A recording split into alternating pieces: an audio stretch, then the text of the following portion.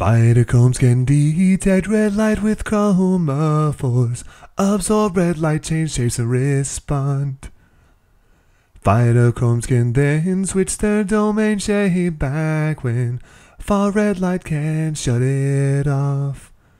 But the short day plant with red light at night cannot produce any flowers. Long day plants make flowers. Flash of red light at night, red and far red means plant didn't see the light anymore. Oh, oh, oh, oh, oh, oh, oh.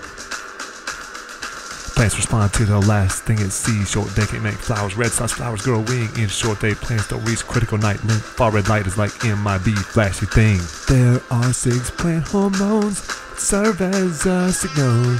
It's received, transduced, and responded. Increases protein kinase activity, right?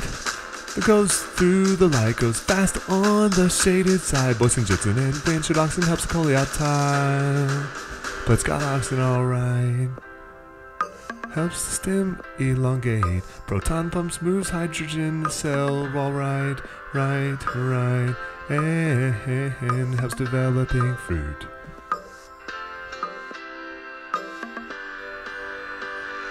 Phytochromes can detect red light with chromophores, absorb light, change shapes, and respond.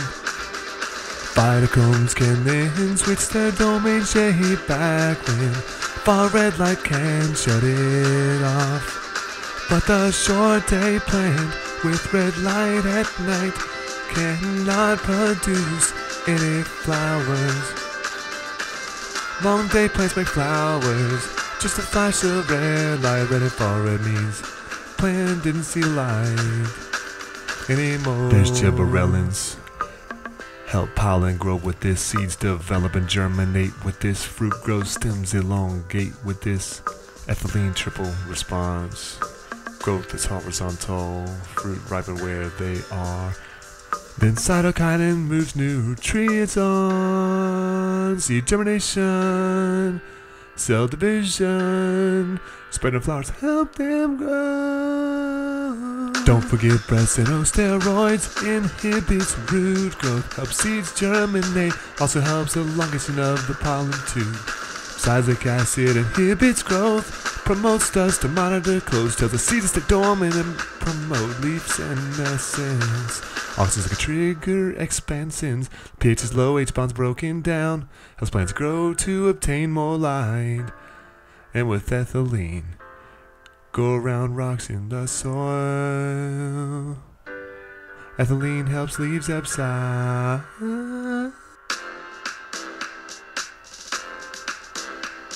Along with ABA, they promote apoptosis, program cell death seasonally. Halo fights, survive salt stress, put the salt on its epidermis.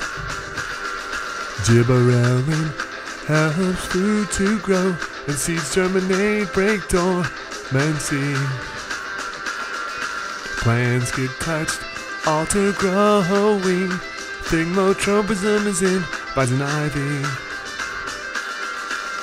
It's hard to believe that salicylic acid and PR proteins can defend the plant from pathogens entering with the help of the AVR gene. Hypersensitive response kills infected leaves to prevent pathogens from spreading. System-acquired resistance produces a defense against pathogens in plants.